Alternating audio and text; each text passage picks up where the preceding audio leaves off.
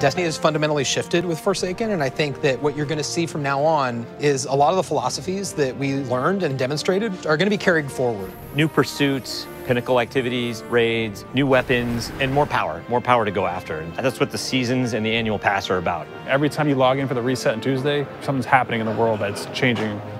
It's going to be like a little advent calendar where you're unwrapping the little gifts underneath the tree, not knowing exactly what's in them.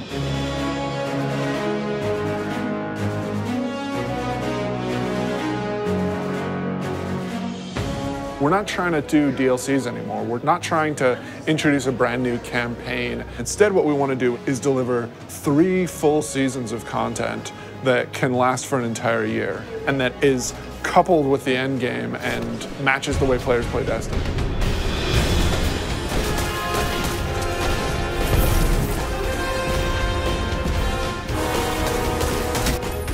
We're taking a really different approach this time around. We're changing that paradigm a lot. We're changing because of the player feedback. We're changing because of the reception to Dreaming City. And we're changing because players want to be able to experience the game, not just in day one feast mode. They want that buffet to last throughout the year and give them the reasons to keep coming back. For Forsaken, the quote was like, it's an end game with a campaign, not a campaign with an end game. And we are definitely like adding to the end game.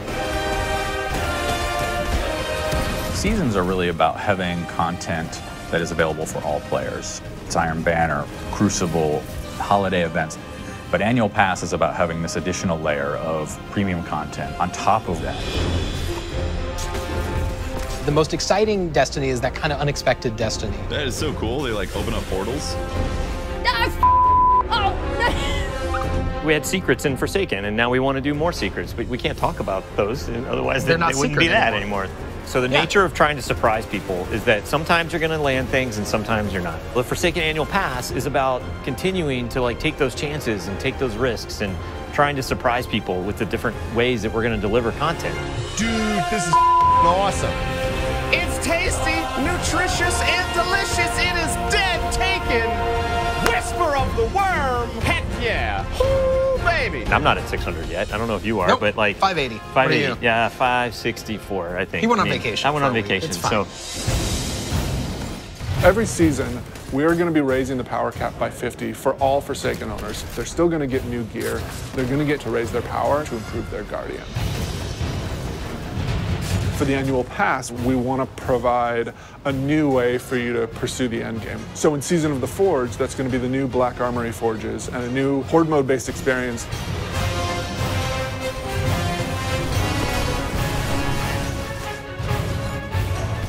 In Joker's Wild, Season of the Drifter, that's going to be new Pinnacle Gambit activities that you can play with your friends.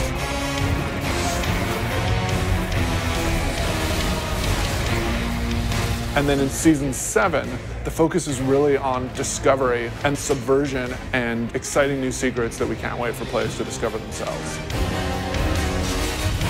But the Annual Pass really starts going in earnest in December. That's going to be when you're going to discover the Black Armory. You are not welcome here, Guardian.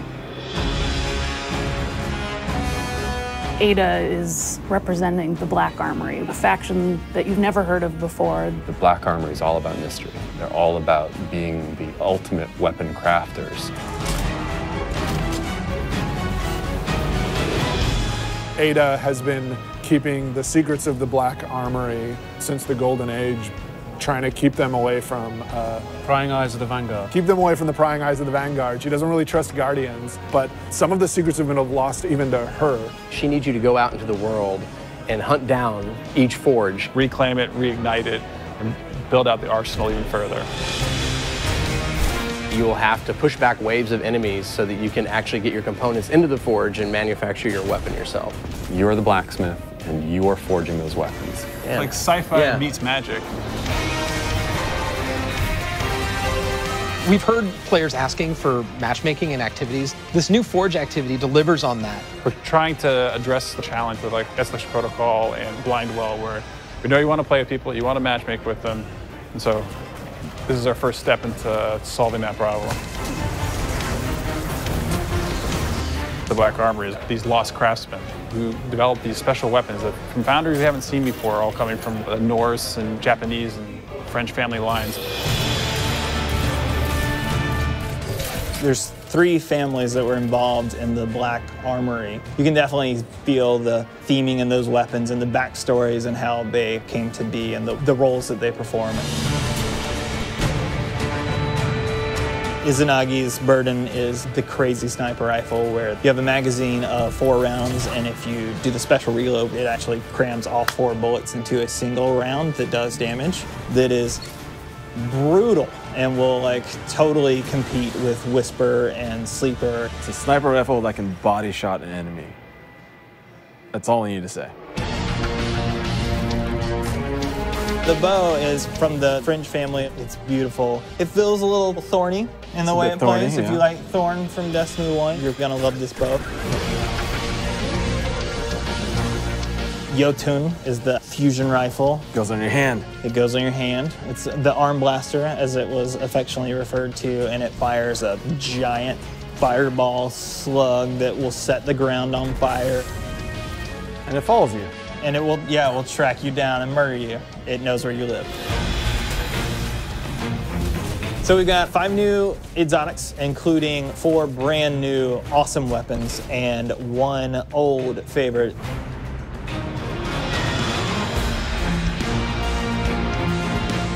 We have new legendaries, including the returning archetype of the machine gun. And then we've got a bunch of new weapon mods for you to configure. And we have new perks that basically you have more options within columns. You have more options within columns. If I had like Rampage and then Dragonfly, I could choose to pick between them. Yeah, you can choose. You can choose. In Black Armory, it's about new weapons, new activities, and doing all the pursuits to get more powerful to go into the raid. We're gonna mix it up. We're gonna go in the city. Like, we've never done anything like that before, and it's awesome. And you drop straight into this old part of the city that you haven't ever been in because it's been off limits. It's about the unexpected. It's got vehicles. It's different in a very refreshing way.